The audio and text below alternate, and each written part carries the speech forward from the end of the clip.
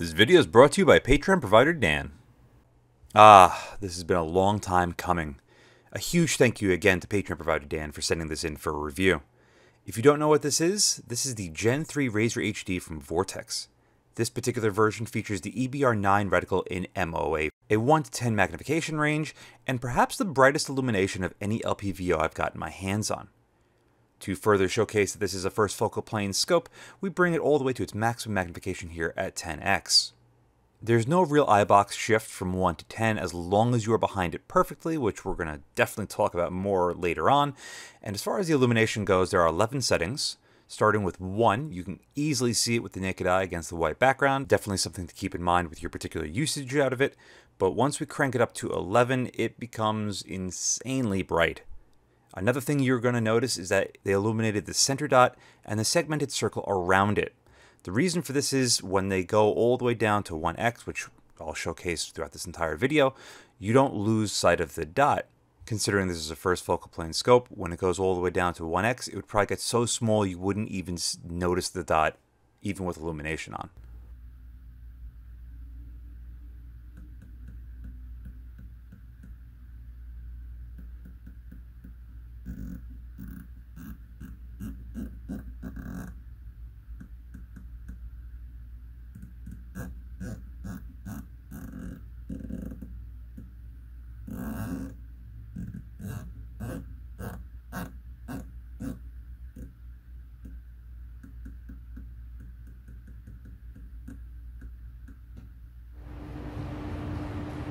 As you can see, the reticle is lined up very closely to the target. I just did the torque specs for the Unity mount, so it might not be 100% perfect, but it's as close as I can get it.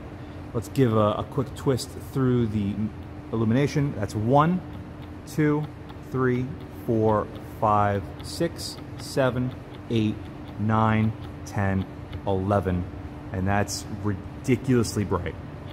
All right, so without further ado, let's crank this up to about 10 mils or about 35 MOA. It's actually it should be 36 MOA. As you can see, it seems to track perfect. It's perfectly in line. But I did not doubt that at all. It resets perfectly to 0. Let's crank on this windage.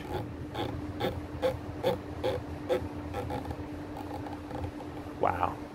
Flawless.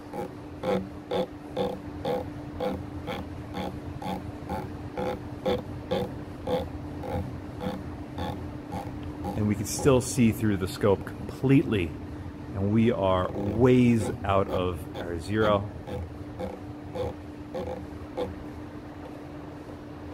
And of course, it resets to 0 perfectly. So far, so good then. And yes, that is true. But there's a lot more to it than what we've only looked at so far. Next, let's put it into a more real-world environment to get a good feel of how this thing is going to perform. Putting the illumination here to maximum, it is clearly as bright as a Gen 2 Razor HD, the P4XI, or the Delta Striker HD. Basically red dot bright. Another excellent thing about the scope is just how little of the scope body you can see on the outside. Very reminiscent of the Razor HD Gen 2. However, unlike the Razor HD Gen 2, if you're paying attention to the power lines right now, you will note that at the far extremes, it does warp and bend as to what it is in real life, meaning that this does have some fisheye to it. And yes, it is noticeable when you are behind this thing using it at basically any distance. It's actually fairly frustrating. And it doesn't end there. At least the image through it, however, looks really good at 1x. It's sharp from center to edge and everywhere in between. It's big, it's bright, it's got excellent color representation, and everything just looks like it pops out really well. It definitely lends itself to the HD glass of this thing. With the illumination turned on, I slowly bring it up into this power transformer here at 30 yards. Now, this being a 1 to 10 with a non-side focus, it's to be expected that it is going to become blurry above 6x or so. As I adjust the illumination, you might take notice of another interesting fact about this thing. The center dot and the segmented circle is actually transparent.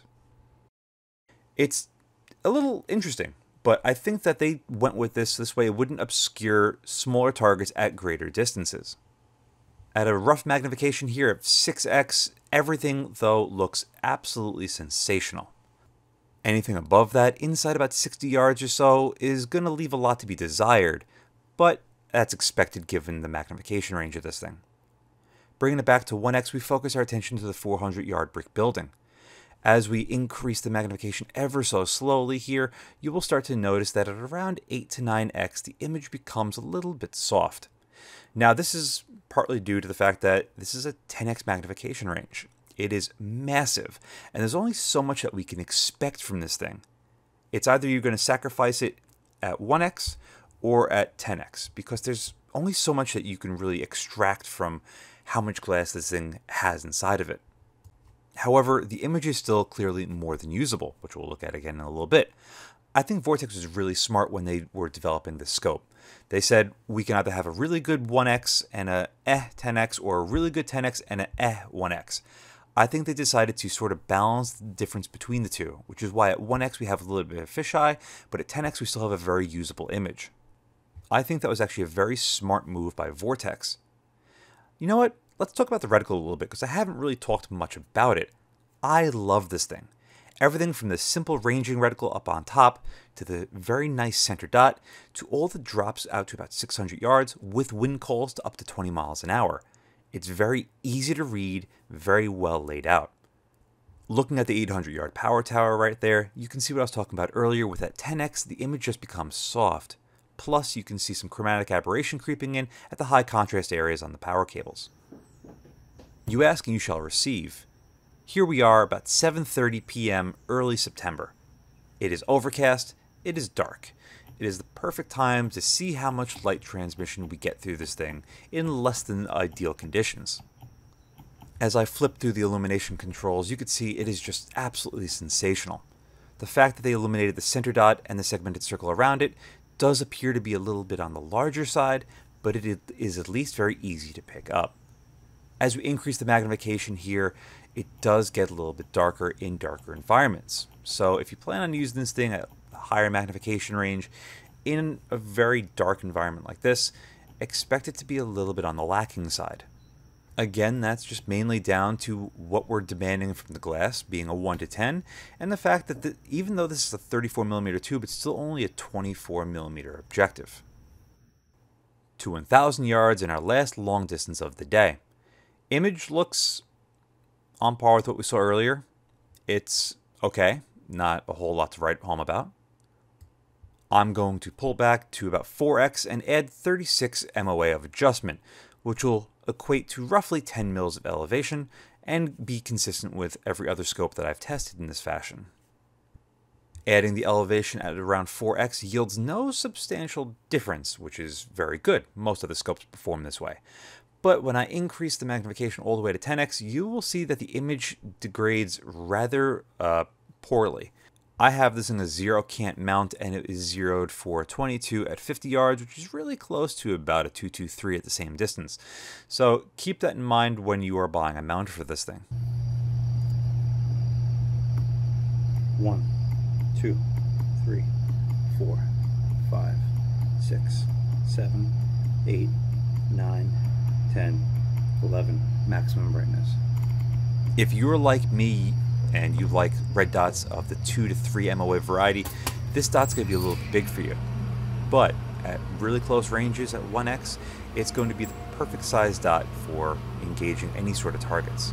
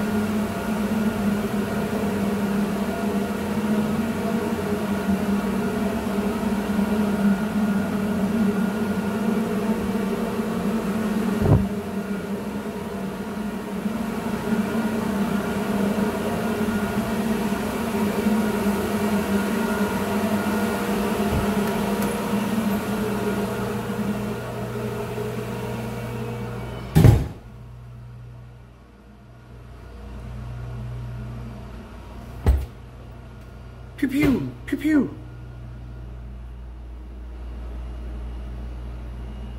The fisheye at really close distance becomes much more apparent and is very noticeable to the eye.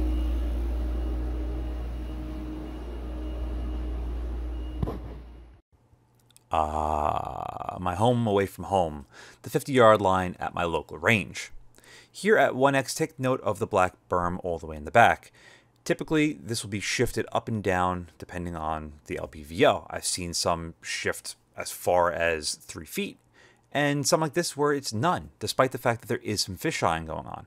So that's a very good performance. Illumination here is on maximum, and bringing it slowly up to its maximum magnification all the way here to 10x. It does get a little bit dark, but nothing terrible. There's a little overcast at this time, so not the end of the world. Focusing on the paper targets, 50 yards at 10x, the image looks, again, like I said earlier, a little bit on the softer side, but still fairly usable. To show you that one more time, basically as slowly as I can turn the magnification ring, this way you get a little bit better sense of how this thing performs in the in-between magnifications like 1.5, 2, 2.5, 3.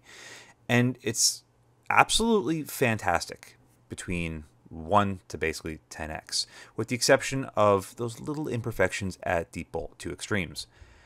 Talking about extremes, let's talk about the worst part about this scope, the Eyebox. And it's here that I find the scope is very lacking. The illumination, as if you go into the shadows, completely disappears. At 1x, it's still not that great, and it only gets worse from there. 4x becomes very tight. One of the tightest 4x's that I've gotten on a scope. And again, it only gets worse from here. From 4x, we're going to increase the magnification to 6x in increments of 2 until we get to its maximum. At 6x, if this is the Razer HD Gen 2, it would be almost as big as it was at 4x, and at 4x it was almost as big as it was at 2x, and at 2x it was almost as big as it was at 1x. Here at 6x, it is rather tight and challenging to get behind. At 8x, it's very difficult to get behind. And this is not even the maximum that it goes. At 10x, it's frankly, as you're about to see, a joke. If you do not have a perfect cheek weld, if you are not behind the scope 100% secured and tight, you are going to have a very difficult time getting behind this thing and looking through it with any sort of ease. As you can see, the illumination, if you go a little bit off to the side, completely disappears. For me, that's just a big no-no. It's great to have illumination that works even when you're not 100% behind it, because with both eyes open, it'll at least superimpose the dot close enough to your target. Let's look at it one more time, but with a slightly different twist. All I'm doing is shifting my camera side to side in the mount. It becomes difficult to get behind it in any sort of fashion. I'm going to increase the magnification a little at a time to 2, 4, and 6x. And I'll also tell you a little story here. Every single person that I've given this scope to when mounted on a gun and said, hey, look through this, even at 1x, they found it difficult to find the perfect distance to get behind it to look through it. Shifting it around in the mount, shifting the mount on the gun, different guns, different distances, it was always the same result. I never got the, it's going to sound pretty cheesy, but that warm, tingly feeling inside when you get behind something that's so good, you can't help but just be overwhelmed by how high quality it is. I got that way with a lot of LPVOs in the past, but I never got that sense. And factoring in the price tag of this thing at $2,000, for me, that's a really hard pill to swallow. I would save this to the end, but if you're looking for something like this, but want to get a little bit better performance out of it, look at the Trijicon AccuPower 1-8 or the Credo 1-8, because that's half the price of this with a 1x that was the best I've ever had, an 8x that was extremely usable in just all sort of environments, and it's half price. Yeah. Anyway, large bore line. Starting at 100 really quickly, I decided let's take a look at a little more interesting of a target. Going to the steel targets of the berm at about 190 to 200 yards where we're currently at due to the slight angle. Illumination here is on full, but I bring it down a little bit so this way we can save a little bit of battery life, shall we? I take a few pop shots at it with my 223 just to give you an idea of what you can visually see as far as splash goes at about 200 yards. It's very good. Image here looks perfectly fine. Everything looks very sharp. You can see the mirage in the air very clearly here at 10x. It was a very hot summer day, and all is right with the world. From there, I'm going to pan very quickly over to the 200-yard paper targets so you can see what sort of resolution you could have with this thing on paper at 200 yards. Now, you're not going to really be able to pick up any small holes, specifically with the contrast of the day with the sunlight being out the way it was, but you can easily make out the rings inside the black, so that is always nice. Moving again onto a more interesting target here at 10x, steel gong, I have my friend N shoot it with his 223, again to give you an idea of what you can expect to see with it. 6x. I back the magnification out to 6x, bump it up to 8, and finish it off at 10x before we look at the 300-yard line. I have a love-hate relationship with the scope. Between 50 and 300 yards in these sort of conditions, it performs incredibly, incredibly well. And yeah, above 400 it gets a little soft, and at 1x it has a little bit of fisheye. Okay, I can get past that. The very tight Eyebox, however, I can't accept. At $2,000, it's a stretch. If this thing was in the $1,400 to $1,500 price point range, I would say sure, I accept that. But I would have rather seen Vortex come up with a 1 to 8 that performed as well as the 1 to 6 for about that price. I think that would have really hit the nail on the head and crushed the market in that segment. But everyone's out for the most, and the 1 to 10 is more than 1 to 8, so thus the 1 to 10 seems more desirable. But yet, it has these shortcomings. I would have gone the other way.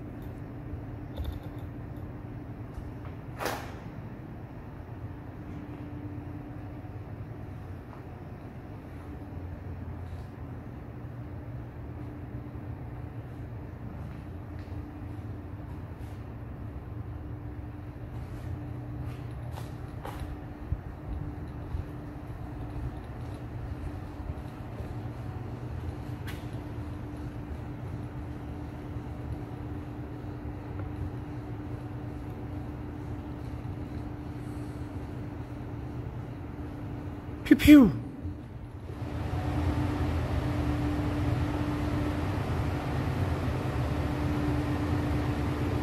Pew pew.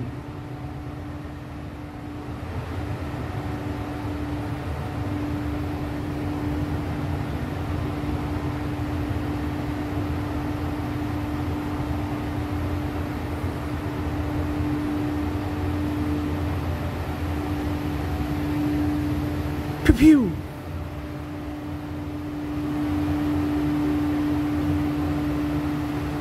Pew pew. Pew.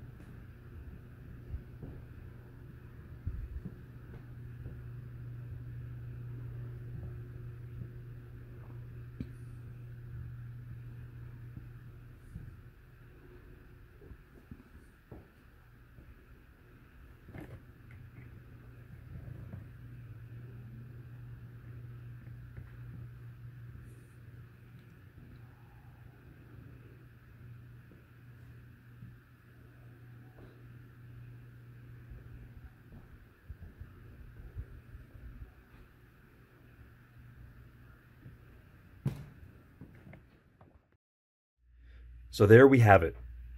$2,000 1 to 10 LPVO.